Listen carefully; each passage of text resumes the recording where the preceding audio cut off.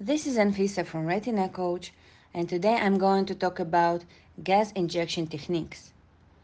Gas is usually injected at the end of the case after fluid-air exchange and retinal flattening. When the eye is filled with air, a 30 to 60 milliliter syringe with diluted gas is used to replace air. In general, the idea is to inject gas from one port and vent air from the other. In this video, I will show you 6 techniques to do that. The first technique consists of removing all scleral cannulas and checking that there is no air leak. A scleral cannula with an infusion line is removed last to support eye pressure. After all sclerotomies are secured, gas is injected with a syringe connected to the 30 gauge needle through the pars plana from one side and air vented through a water-filled syringe without a plunger connected to the 30 gauge needle from the other side. Water in the syringe is used to observe the speed and amount of air bubbles escaping the eye. The second technique consists of removing the scleral cannula with an infusion line, ensuring that there is no air leak, and after that, injecting gas through the superior scleral cannula from the one side and removing air by opening the valve of the scleral cannula from the other side.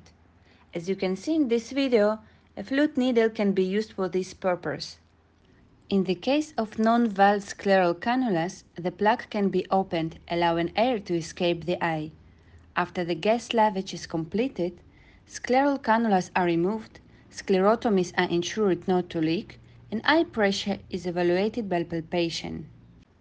The third technique requires a three-way stopcock connected to the air infusion line. In this case, one superior scleral cannula is removed and sclerotomy is ensured not to leak. A syringe with gas is connected to the stopcock while it's open toward the infusion line of the vitrectomy system. The advantage of this technique is that eye pressure is maintained between maneuvers. After the syringe with gas is connected, the stopcock should be opened toward it to allow gas passage to the eye. The remaining superior scleral cannula is used for air venting. The fourth technique is quite similar to the previous one, but does not require using a three-way stopcock. A syringe with gas is connected directly to the infusion line. To avoid deflation of the eye, switching to the syringe with gas should be fast. Closing the infusion line opening with a finger after its disconnection from the vitrectomy system can also help to prevent air leakage and hypotony between maneuvers. The rest of the stages are the same. The gas is injected through the infusion line and air vented through the superior scleral cannula.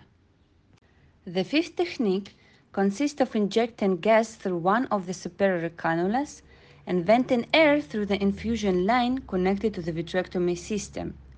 Air infusion pressure should be decreased to lower values, for example around 10 millimeters of mercury, allowing the pressure gradient during gas injection to push air from the eye through the infusion line.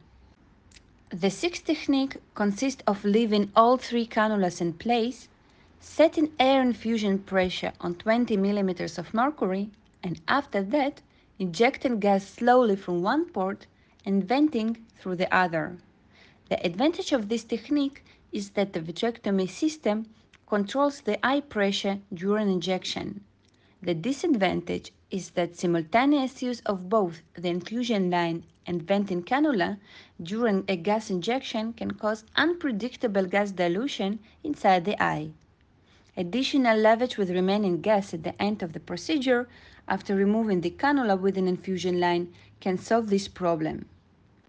In all methods mentioned in this video, important to inject gas slowly so air will have time to escape the eye and eye pressure will not rise significantly. To ensure that all sclerotomies do not leak, a cotton swab can be used to massage the sclerotomies to promote self-sealing, or if this doesn't help, sclerotomies can be sutured. To evaluate the eye pressure by palpation at the end of the procedure, and also to leave 5 to 10 milliliters of gas in the syringe so that if there is hypotony, Additional gas can be injected at the end of the case using a 30 gauge needle. We invite you to visit our retinacoach.com website, subscribe to our channel to stay updated on all our latest videos, and also comment if you have any suggested topics for future videos. Thank you for your attention.